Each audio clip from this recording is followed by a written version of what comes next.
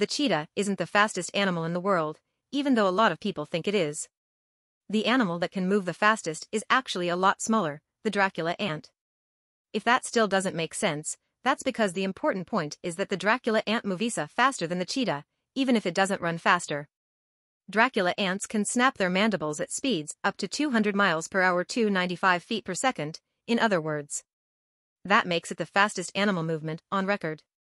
They press their mandibles together to spring-load them with internal stressors, and then release them so one slides over the other, something like a person snapping their fingers.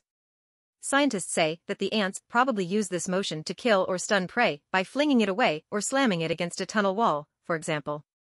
Then they drag it back to their nests to feed it to the ant larvae. They do this instead of eating themselves because Dracula ants can't process solid food. They get their nutrition by sucking the blood of their larvae. It sounds gruesome, but it doesn't kill them.